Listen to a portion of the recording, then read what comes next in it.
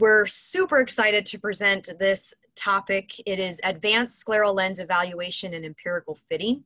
And I'm here with a very, very dear friend of mine, Dr. Tom Arnold. And before we get started, Tom, would you mind giving the listeners just a brief kind of bio of who you are and kind of maybe how you got involved in this type of technology to begin with?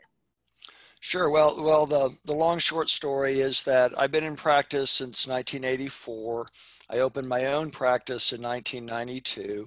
And so I'm a private practitioner just outside of Houston, Texas, in Sugar Land.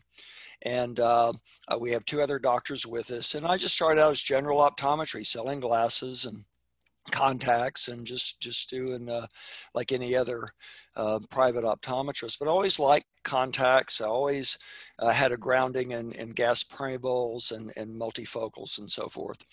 So I'm just booking along. I knew about sclerals, when they started becoming available, in the early 2000s and so, but I didn't feel like I had that niche. And I was encouraged by a corneal specialist that I did a lot of work with to start fitting. And rather reluctantly, I kind of drugged my feet a while, but I was encouraged, and I actually went to my first meeting to be introduced to sclerals was with a good mentor of yours, Stephanie, Ed Bennett, and Greg Denier. And actually, Greg Denier is the first one that put a scleral lens on me, and I was, very amazed how comfortable they were. And my next patient, who was a good candidate, I bought a fitting set and put it on. And, once you start fitting these wonderful, wonderful lenses and see the joy that they bring to patients and the impact in their lives, you're hooked.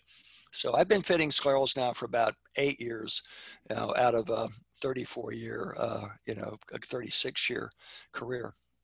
That's awesome. Thanks, Tom. And you guys can see how well versed Tom is in scleral lens fitting, and he's got such cool photos and case reports on his Facebook and Instagram pages, and he also is an administrator of the Scleral Lens Practitioner Facebook group, which is really cool, where we get to share a lot of cool case reports and get some troubleshooting tips. So thanks, Tom, for being here. And just a quick brief bio on myself. I also was kind of like Tom in the beginning when I started practicing about 10 years ago. I was basically joined up with a private practice, doing everything: glasses, contacts, red eyes, diabetic exams, post-ops, all that kind of stuff. But I had completed a residency, so I really wanted to integrate scleral lens fitting into it. And so I started fitting scleral lenses, during school and then during my residency, which is just kind of when they started to get popular again. And then, then I just kind of incorporated that into private practice. And now I have a new practice in Las Vegas, and that's all I do. So I only do specialty contact lenses at this practice now. And I think all of you viewers are going to learn all there is to know, or at least we're going to try to educate you as much as possible on kind of how scleral lens evaluation has really evolved over time. So thank you guys all for being here tonight. We also want to say thank you to Visionary Optics. This event is supported with an unrestricted educational grant from them. And both Dr. Arnold and I are very lucky to work with lots of different companies. And so before we kind of jump into just diving right into the scleral profilometry or topography, Dr. Arnold and we kind of talked about some of the things that kind of evolved over time and some of the things that happened with us in our own careers. And something that I remember, I believe it was Christine Sint, amazing doctor. And at one of the meetings, she said something in one, I think it was at GSLS, and she said, remember that with scleral lenses, you're taking the cornea out of the equation. You're fitting the sclera itself. You're not really fitting the cornea. So that like really resonated with me, and I just thought, I think I've been taking these topographies of the cornea a little bit too literal in the sense of all of my fitting choices were kind of based off of that initial topography. And then as you start fitting these things more, you realize, you know what? the scleral shape and the scleral topography and whatever the sclera is doing is incredibly important to how the end result is going to be. So Dr. Arnold, I wanted to ask you, would you find that 8 years ago when you started fitting these, that the shapes have changed or the fitting sets have changed, or what has your kind of been your experience like as this has evolved? Well, just like you, Stephanie, the original Scleral lenses, the big 21, 23 millimeter lenses that some of our early developers were using, they had spherical haptics because they said they weren't sealed lenses. They expected some tear exchange. One, because the materials were not very permeable, and two, they didn't have the technology to map the scleral, so they just made something big enough to stick.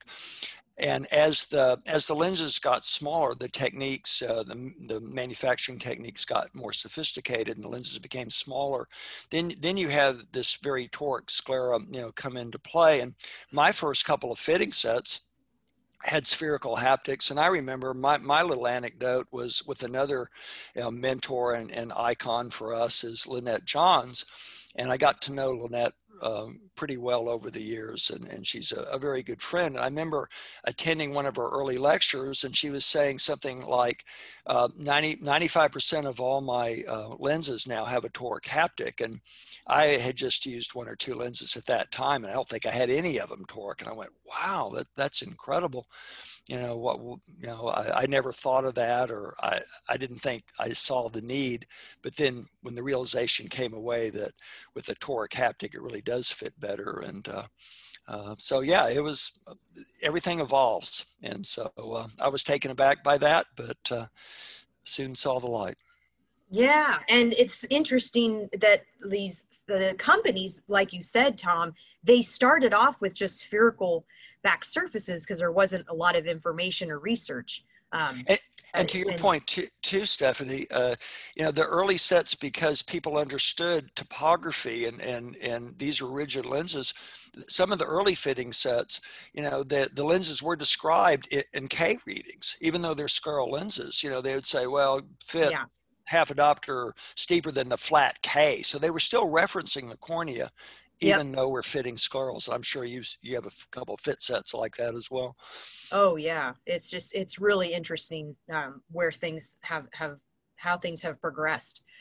So just like Tom said, most of the fitting sets like 10 years ago had just spherical back surfaces, and we didn't have a ton of information about scleral shape really at all. And the other thing is, even if you could have deduced that, putting a lens on and saying, this doesn't look like it's fitting the eye properly, a lot of the fitting sets back then just didn't even have the option to add toricity on the back surface, which is totally different from now. I just wanted to go through quickly just a study that Dr. Arnold and we both reference this a lot, and a lot of our good friends that were involved. But this really was a eye-opener, I think, for a lot of people in the industry that were fitting scleral lenses to any extent. So basically, at Pacific University, they took 96 eyes and they used a Visante OCT to take a look basically at how things were angled on where the limbus was, and then all the way out to like a 20 millimeter cord length.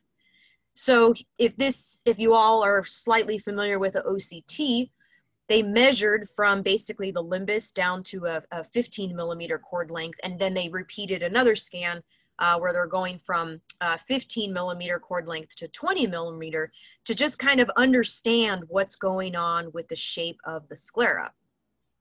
So as you can see here, this is kind of the first scan on one of their eyeballs. So going from basically the limbus, to a 15 millimeter cord length, and you can see the different degrees, and they're quite similar as far as, 37.7, 37, or 38, they're all kind of similar, not all the same. So certainly not spherical, but not a huge varying degrees. But then as we get larger or you know, out into this 15 to 20 millimeter cord, you're really starting to notice a lot of different shapes going on. So you've got this huge variability the further you get through the limbus. This is kind of that information put together. So if you were looking at an eyeball straight on, like if you're looking through the slit lamp and you're looking at this blue thing, pretending it's the cornea, you can see that as you kind of get further away from the limbus, the sclera does in fact become more toric. And then here's just another bar graph, just to kind of show you that when you're in that 10 to 15 millimeters, it's not as variable as when you get to these larger cord lengths. So I think that was really, really important to the industry. This type of research was showing that, you know what, as we get further away from the limbus, we really should start to look at adding in some toricity to the back surface. And I remember, Tom, the same thing as you, as when I read that there was a study that Dr. Greg Denaire posted. I think it was in Contact Lens Spectrum in the beginning, but he talked about how a majority of his fits had like a back surface toricity, and he only had like 20% that had a spherical toricity, and then the rest of the 80% or something was toric in some way. And I was like, you know what? Mine's completely backwards. I had 80% in spherical back surface, and then I had like 20% that were in toric, and I'm like, there's something wrong with this picture. So I agree with you, Tom. I think that it's something that we all kind of discovered. And I'd love if you kind of talked to this slide. I think this is so important. Oh, good. This information. Yeah, really. The fact is, the spiral of Talot, which of course we all remember from ocular anatomy, is just a recognition that the extraocular muscles insert at different distances from the limbus. And so, that's, we've understood that for some time. But the unique thing about the slides that you just presented, Stephanie, from Pat Caroline, Randy Kojima, and so forth, that Pacific study, was that not only is the distance different out to the extraocular muscles, but the elevation of these areas is different, and the angles are very straight or very tangent. Looking, if you have the time to look back at those slides, you'll see that once they get off the cornea and get beyond the limbus, those angles are extremely straight. And so we're used to thinking of curved corneas, and we're used to thinking of the globe, and it's like a big basketball. But actually, once you get onto the sclera proper from the limbus, things become very straight. And so you'll see this in some of the newer designs of the scleral lenses, that you have curved base curves and mid-periphery curves, limbal curves, but then when you get on these haptics, some of which become very, very straight and flat. And so I think that, and also not only is the angle different, but the elevation of these areas is much different. Yeah. Profilometry helps illustrate that. That's something that I don't think we really knew, and probably a lot of our listeners are just learning this information for the first time. So thanks for explaining that. That was excellent. So here's another study that Tom actually had in one of his most recent presentations. But basically, in one of these journals and a lot of these different articles, it shows that only 6% of patients that wear sclerals actually had a spherical sclera, and only 29% exhibited regular scleral toricity. So Tom, when you look at this study, are you thinking in your head, if only 29% have regular scleral toricity, that means that the majority of patients in my chair have irregular scleral toricity? Is that what you are seeing now? That you are... Absolutely. Okay. And that number resonates with me, Stephanie. I bet you I only have about 5% of my fits have a spherical haptic. I mean, so I'm Lynette Johns was way ahead of me 8 years ago. So it's probably, 95% toric. And it's only very small lenses like 14.6, 14.9 that would have a spherical haptic as your, illustration showed. So yeah, Yeah. this really hit home. And the other thing is we've seen a trend towards quadrant specific lenses. And of course, you and I are about to talk about, individually designed, empirically designed lenses that addresses this irregularity that, 60% of our patients Yep. need that kind of lens. Yeah, it's incredible. So I wanted to just kind of go over with the viewers on what profilometry actually is, because I remember hearing that term and thinking, what the heck is that? That's not something I think I learned in optometry school. But basically it's a way to get this topographical data from some sort of surface. And there's different machines out there and instruments that Dr. Arnold and I are going to talk about. But and most of them are using some sort of a light source to do this. And currently, as of today, there's 3 instruments on the market that are able to do this. One is the SMAP 3D. I have a lot of experience with that device. Tom Arnold has the Eaglet ESP and the Pentacam CSP in his office. So we're going to kind of talk about these different instruments, kind of the differences, pros and cons, and kind of who would be a good candidate. So this is just kind of some examples of the information that we would be seeing if we were taking the image from the Eaglet or the SMAP or the CSP. And this kind of is showing us what kind of information the data has kind of collected and put onto like a color point. And Tom, are you using this information like right off the bat? Are you taking an image and then you look at it and say, well, according to this, we really have got to consider a very high amount of toricity, or does that kind of guide your prescribing habits or recommendations to patients? It really does. It really serves 2 purposes, Stephanie. The one you just articulated, it gives me a lot more information about how complex the case is. What kind of lens do I think, what kind of features of a lens are needed to fit this particular patient. But I think, technology also has another aspect or benefit in patient care, and that is explain the patient the nature of their problem. And over the years, as we've added various instruments to our practice, the patients go, there's a wow factor that, oh, I didn't understand. No one's ever explained this. I've never seen this before.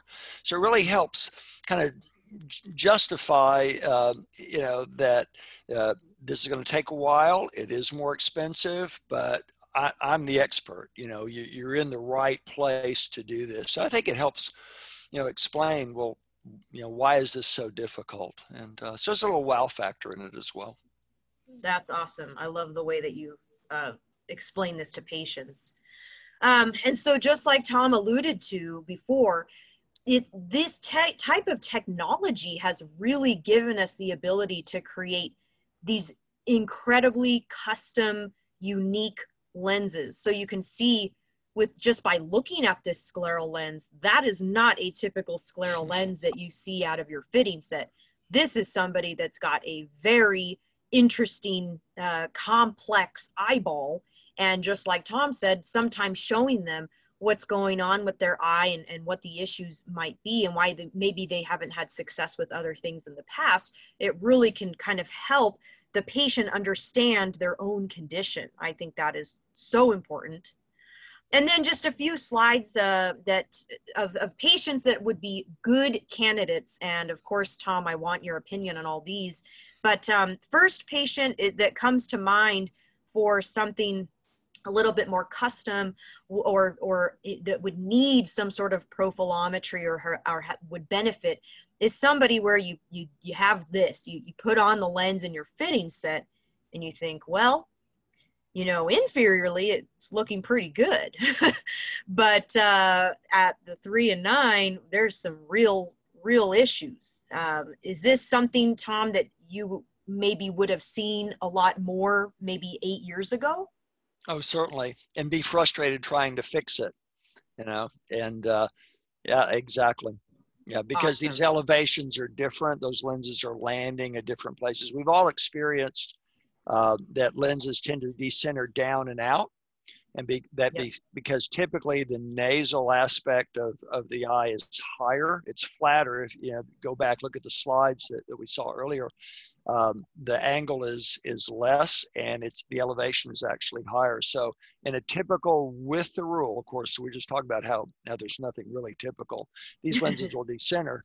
And so you'll see a lot of clearance below, and we'll talk about the shape of the limbus in a minute, but it's also the elevation differences. So yeah, it's very, you look at this and go, yeah, I need another answer. Absolutely. Here's another just patient that comes to mind.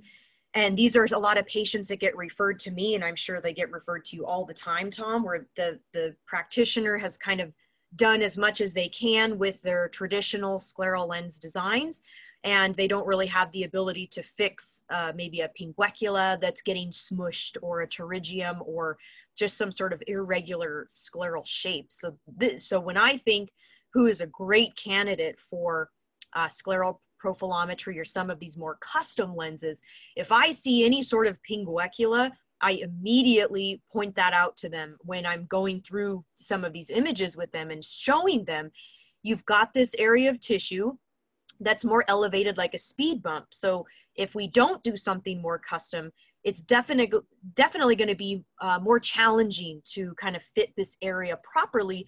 And we may never be able to get to the end result like we would with the custom lens if we just keep going down this path. And I know both of us have done that, where we've just kept trying to make modifications to some of the standard lenses, and it's just not working no matter how many times we do it. And then at the end of the day, the patient gets frustrated and they're coming back a million times, and then you're frustrated and the consultants from the lab are probably frustrated. So all around it can provide a better experience. That's true. It's better to identify it early and tell them rather than have them come back and you not. But this is a great slide, Stephanie, and going through this presentation, I wanted to point out this is a great slide, and not only because it shows that it's riding up on the pinguecula, as your arrow illustrates, but notice how above and below the pinguecula there, you see the shadow. You see the big shadow, particularly from like 2 to 3 o'clock. And that just shows that pinguecula is lifting that lens off.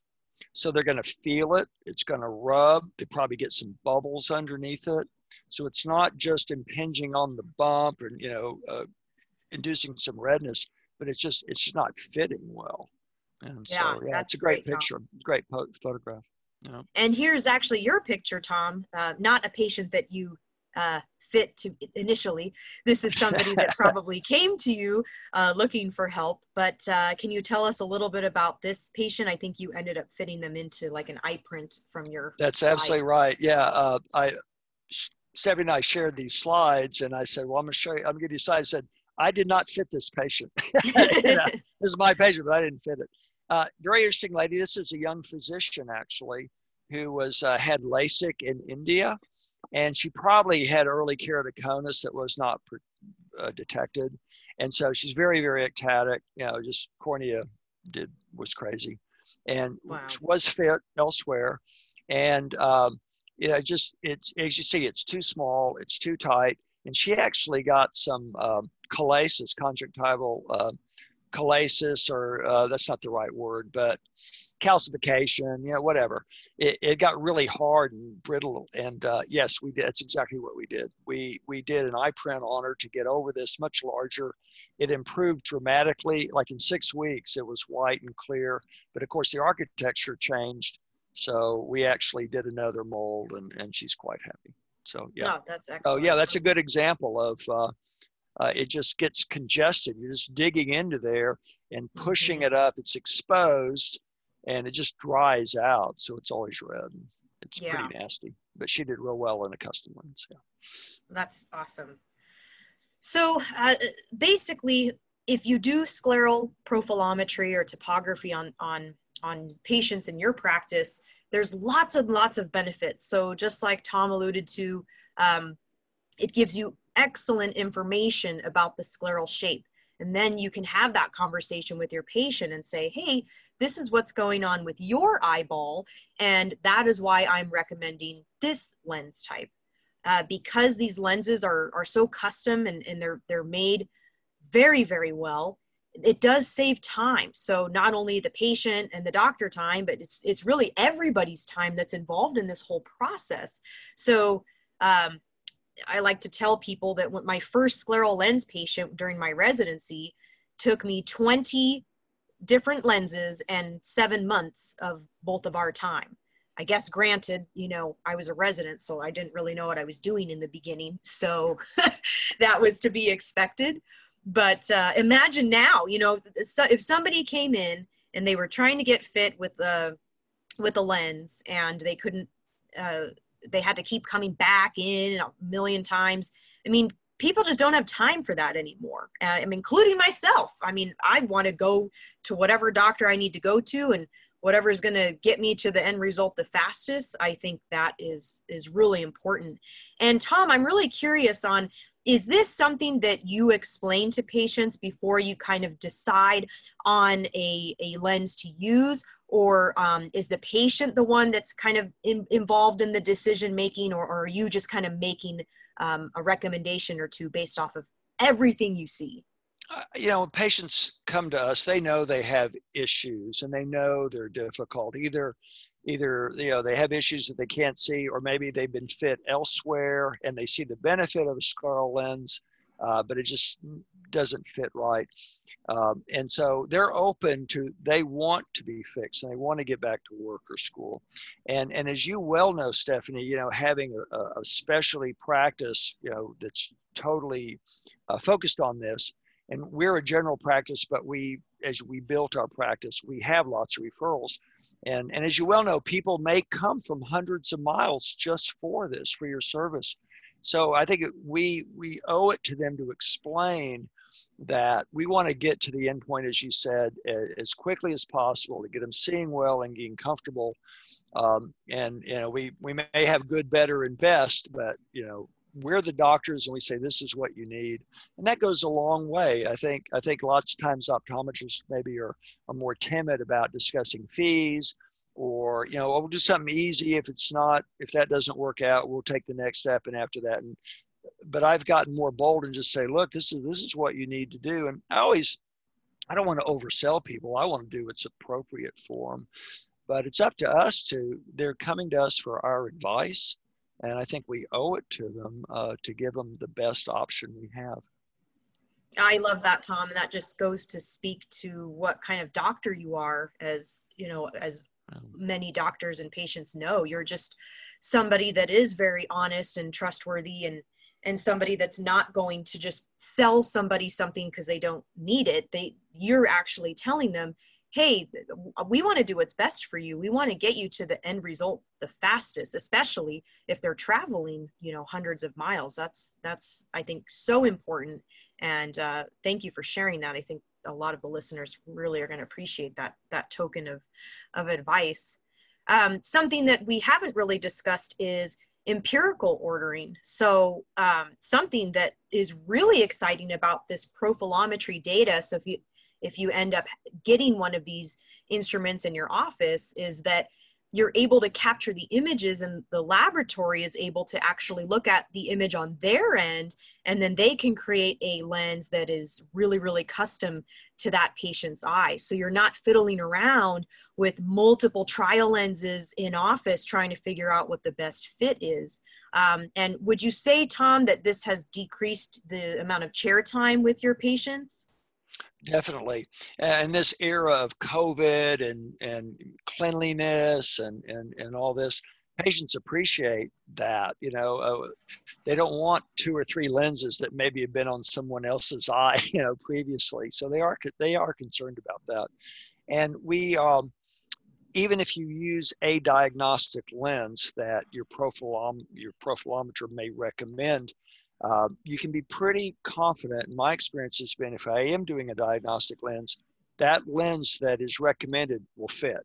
Now, I may modify it, I may want to tweak it, but I'm not putting on 3 lenses, and I'm not putting on brand A and it doesn't work, and I'm putting on brand B and that doesn't work. Now I'm on to brand C. The lens that I select, I know is going to work, and the diagnostic lens often is. So if I can just put one diagnostic lens on, that's good. But you know, Stephanie, we've done empirical fitting for corneal lenses for years. I mean, I don't do diagnostic fitting of corneal lenses at all. I take it from the topography, and the lab makes me a lens. So I think that's where we are. We're almost there. I think there's some more work to do, but I think in the next 12 to 20, 18 months, we probably won't be fitting many diagnostic lenses at all. Yeah, and that's so wonderful, you know, with this time in our careers and the culture with everything, like you said, just trying things on, and somebody else has had it on, and all this stuff with the fear with everything. And I don't think that's going away anytime soon. It just gives the patient a little bit more confidence as well, that you're not using all these lenses that were on a million people's eyes just, you know, a few hours ago. Well, So and the other thing too about the corneal lenses is that, you know, if you take a diagnostic corneal lens, say, and you know it's real is way off. Let's say you need a bitoric, say a 4 diopters of corneal cylinder.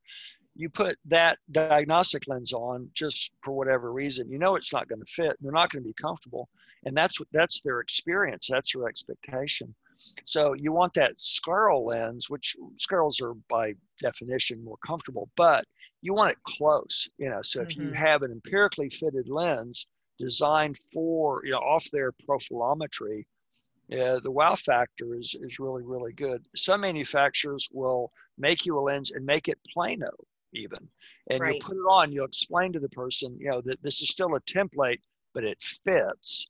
And now we're going to give you the proper power. And so then you have one visit, not 3 or 4. Yep. So I know it has really changed the whole culture of scleral lens fitting.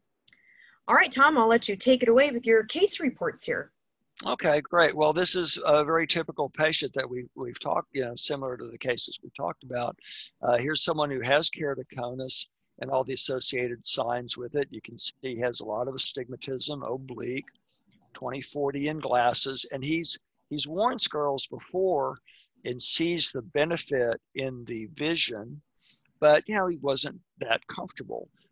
This gentleman actually came from a couple of 100 miles away. We always brag about how big Texas is.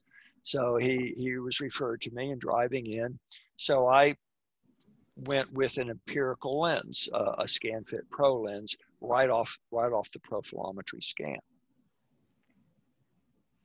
And so for this one, I was using an eaglet device, which I work with Eaglet.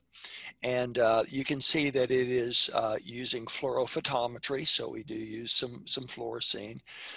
Gets us out to 20 millimeters with straight ahead gaze. So we're not engaging, you know, any muscles. These are bisphere elevation maps. And again, talks to the slide you were talking about earlier, Stephanie. If you look at the right eye, it's pretty typical with the rule scleral toricity. So he's steep vertically and flatter horizontally. But look at the left eye. Look how asymmetrical that is. And this is an example of what Dr. Denier and Dr. Sanders and Jason Judlicka found in their study, is that yes, he's steeper vertically than he is horizontally in terms of the veil, but look at the asymmetry in the steep meridian. There's like 300 microns difference. So even a toric haptic is not going to work in this case. Yeah. So this is we imported this data. We imported this right into the ScanFit Pro software, which talks to this instrument as well as the Pentacam. So we're pulling the data right in, so there's no transcription on our end. And yeah, this is there's several steps that we go through. In the interest of time, I'm not doing every step, but the software defines the limbus. There's a picture of the eye. That's the real eye. The software is saying this is where it thinks the limbus is. You can click on these points. You're in control here. You can click on the points, move them around. Yeah, that's fine. Yeah. And there's several steps. You get to this step, and this is designing the back surface of the lens. So this is how the lens is going to fit. The little golden area on the lower left there is a raised area for a pinguecula. They call that a bump. You can make it a multifocal, and if you look real carefully, you can see a little dotted blue line coming out of the apex, and that's the optical center of the lens, and you can move that around. And so, you can look at the shape. This is scan data. It looks like molds, but they're not impressions like eye print. This is scan data from the eaglet. You can see it's very interesting. There's a lot of data now, Stephanie, as you know, that the limbus is oval. It's mostly oval. It's mostly wider horizontally and shorter vertically. Also, it's higher up vertically than horizontally. It can be against the rule, but typically they're like this. And on the lower right, you can see how that bump or like microvault is made into the lens. So this is all, didn't touch it. This is all a scan. And so this is what the lens would look like. You can see that the optical zone is indeed oval. And this is not a huge lens. We're not talking about a 20 millimeter lens. I think this was, I forget what it is. I think it's 16.5, 16.8, which is a very typical lens. But no hands were made. 16.5, here we go. So this is final prescription. You can see he's got some astigmatism in the left eye. And you look at the optical zone, you see how different it is. It's more than a millimeter different in the right eye and not quite that in the left. So yeah, pretty neat. And this is what it looks like. Wow. So that's beautiful. And here's the left eye. And here's the left eye, yeah, right and left eye. And they're comfortable. Wow. He puts them on and goes, oh, man, this is it. This is what it should be. Yeah, that's how you build your practice. Wow, Tom, that's incredible. Thanks for explaining it. It was so easy to understand how, thanks for your explanation on kind of how you got the scan and then what the little points are representing. And it is fascinating knowing how the cornea, the lenses are no longer round. We're making these oval lenses. It's incredible now that we have so much more data about the cornea and the limbus and the sclera, how the eyeball is really not round at all. Yeah. And it's not just the limbus and the optical zone. We're making lenses that are oval in shape. Yes. The whole lens. Yeah. Fascinating. So again, this is another illustration. This is the Pentacam, and it uses a Scheimpflug camera. As you know, it's not fluorophotometry. It takes a central image, and then the instrument actually moves up, down, left, right to get it. It goes out to about 18. And if you look on the left there, the little blue bars, that's an illustration, and you see the angles there. So the camera spins around, takes 2 seconds, literally 2 seconds, and this is their scan. And so we call it fitting by the numbers, and for practitioners who are really just getting their feet wet, the first thing you look at to me is what is the horizontal visible iris diameter. Now we know the vertical is probably going to be a little bit different, but this is how you pick your first lens. In this instrument, it's called the horizontal white to white, and we have a measurement there. So 11.6 is a very average width. And so in this particular fitting set that I decided to use, I went with a 15.6. And so this is the data we're getting off the Pentacam. And what I really want to emphasize here is that You need to know for any given overall diameter of the lens you're using, it doesn't land on the outer edge. You know, a lens doesn't land on the extreme edge. It lands somewhere inside of that. And all the manufacturers, if you ask them, will share that information with you. My core diameter, where the lens is going to touch down, is where you need to take your sagittal depth measurement from. And so I know from this manufacturer, a 15/6 lens actually lands at 13/6. So the sagittal depth that I need to clear, well, is 3355. Of course, I want to build in my clearance of the lens. I don't want it sitting on the cornea. So my fudge factor is 300. So I need a lens on the eye that has a sagittal depth of 3655. That's the information I'm getting off this. And so I go to a calculator. A lot of labs that you use now have online calculators. So whichever labs you like to use, ask them about that. So it's a normal HVID, it's a normal cornea. So kind of an average lens out of this fitting set would have a sag of 4600. And so we put that in and we calculate, well, what is the sagittal depth of this lens on the eye if I pick a 4600? And as it goes down, it spits out the parameters and it says, well, the primary functional sagittal depth, and we're going to talk about where we get that term, is 3820. So I know if I put that lens on the eye, I'm going to be 165 microns too high. I want 300. That means this is going to be 465. So I don't want that. So then I go back to the calculator. So I say, okay, I want to drop it 150, which is what I do. So this is the lens I'm going to put on the eye. This is the first lens. Then I'm going to do a little over refraction.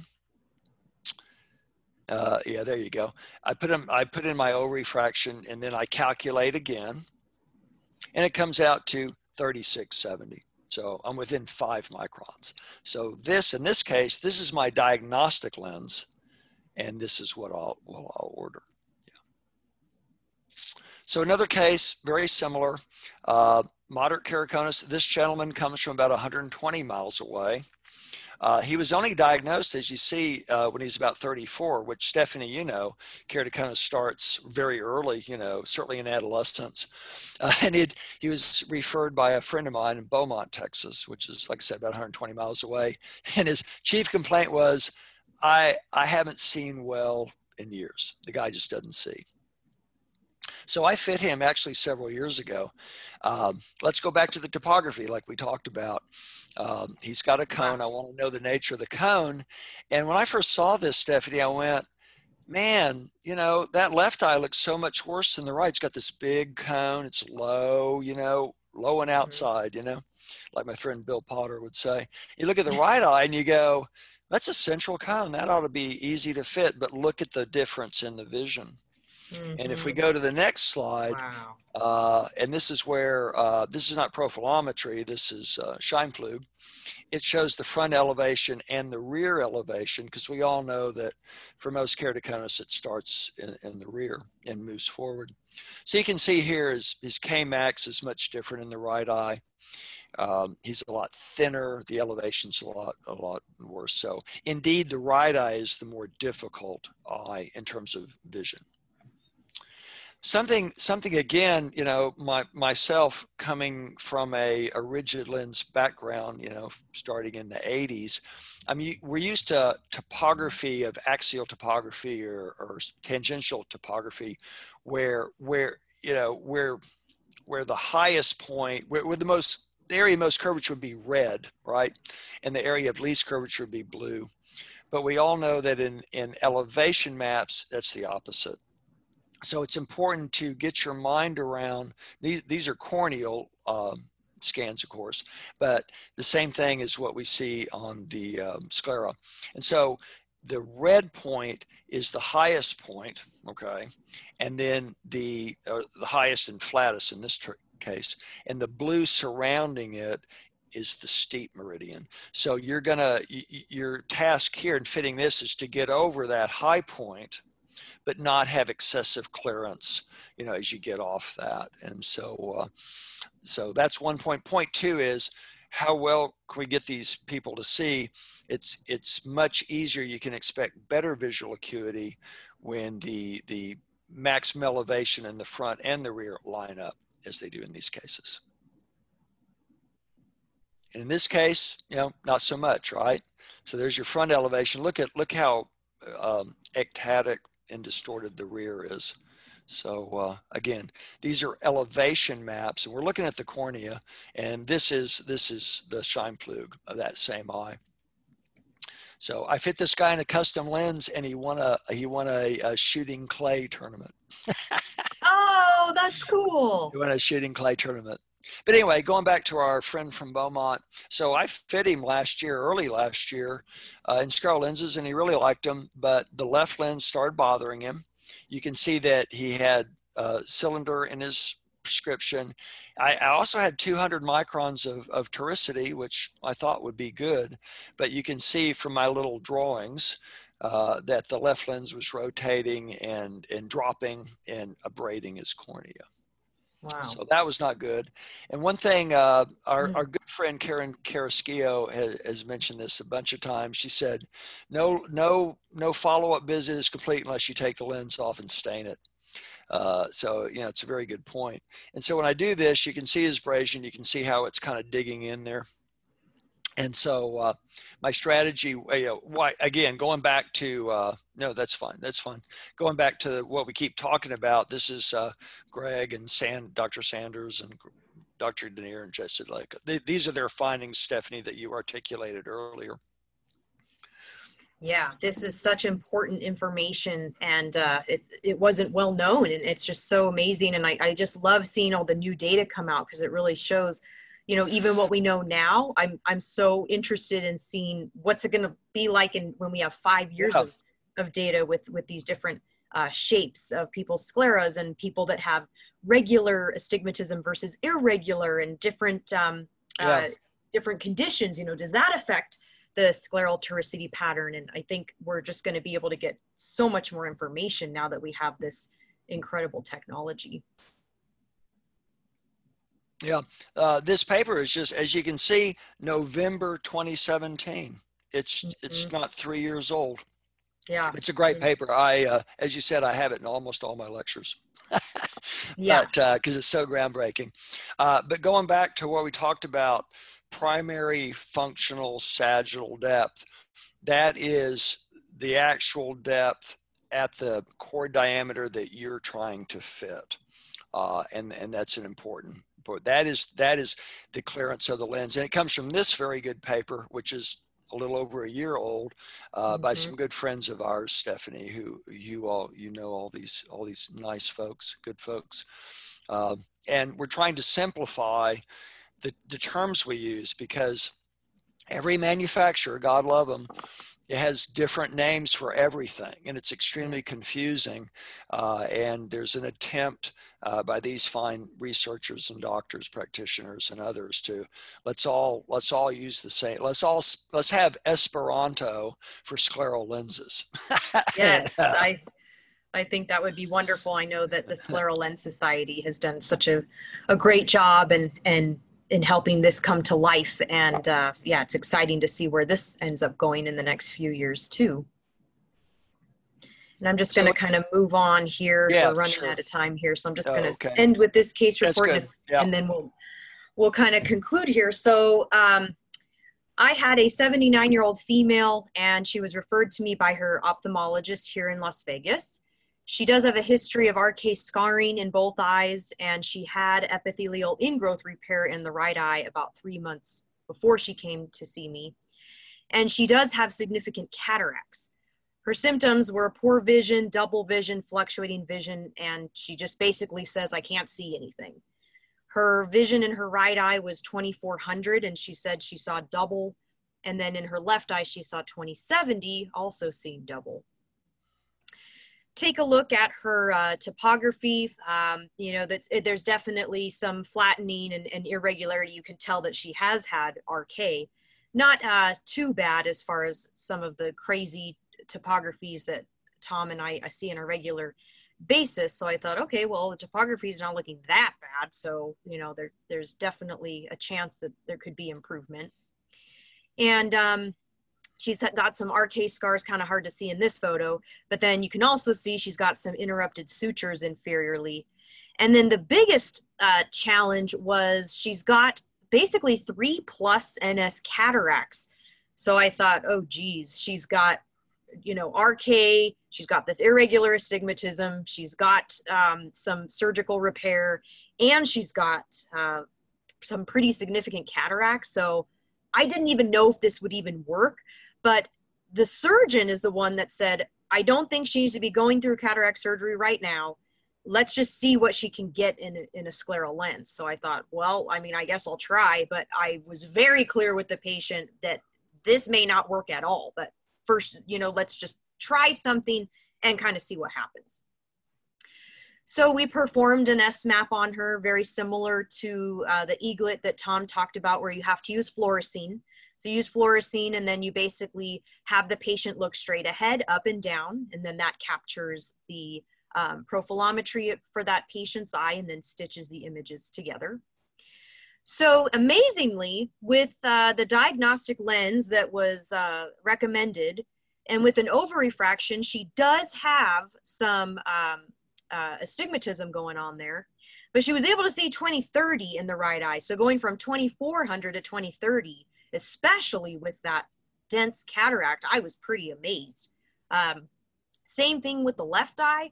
She does have a lot of astigmatism going on, also 20/30, and she was happy. So she said, this is the best I've seen in years. Like, let's just go for it. So I thought, well, might as well try.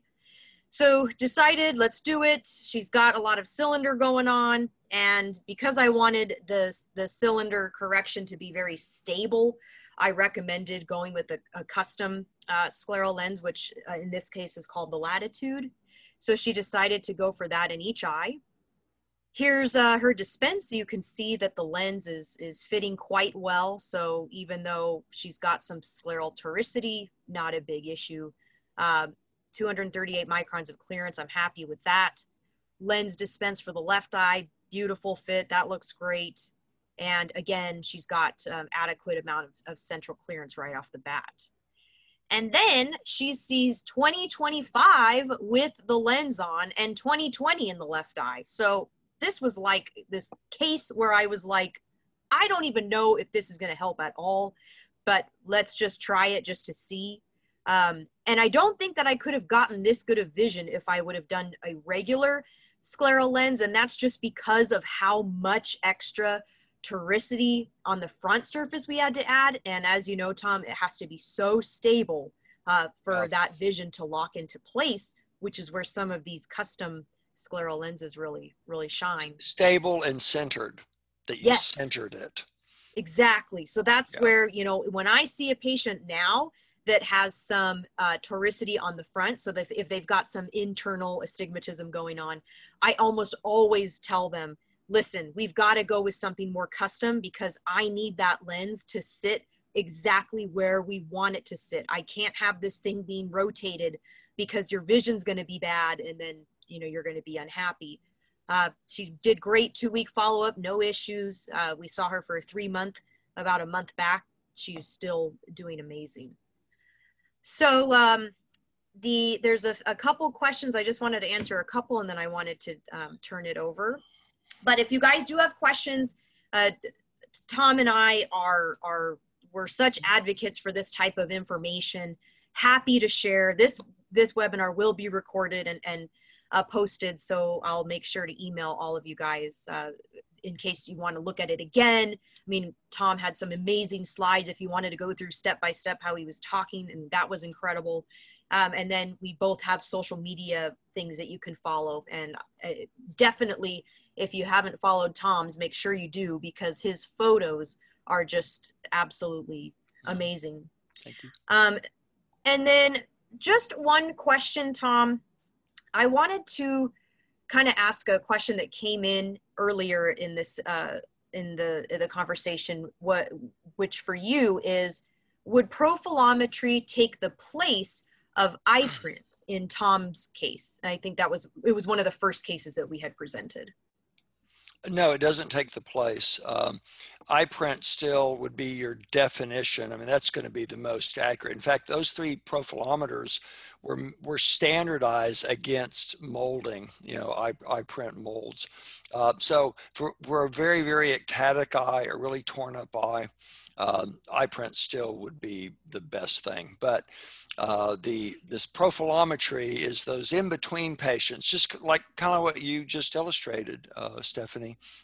More difficult, challenging, but not crazy. Yeah, excellent. And then just one more, what is the average number of lenses before the final with the profilometry versus without it? And I have actually, one of our good friends, Dr. John Gellies, actually did an audit of himself. And he's got a ton of information on this exact research within his own clinic. And I believe it was something like, without using profilometry, it's like 2.7 lenses per patient. And then with, it was like 1.2 or something like that. Tom, do you think that is kind of reflective of what you're seeing? Yeah, I think we all know John, and those are the numbers that I recall as well. And that he does crazy eyes, Stephanie, as you do. He's in a specialty corneal practice, and he does hard stuff one after the other. And for him to have that kind of a result, with the person of his skill, really speaks to the technology really improving. Yeah. So yeah, that's great. If it helps John, it'll help everybody. Definitely. Yeah. Well, thanks, Tom, for spending your evening with me and our listeners. This formally concludes the CE portion of the event. And so now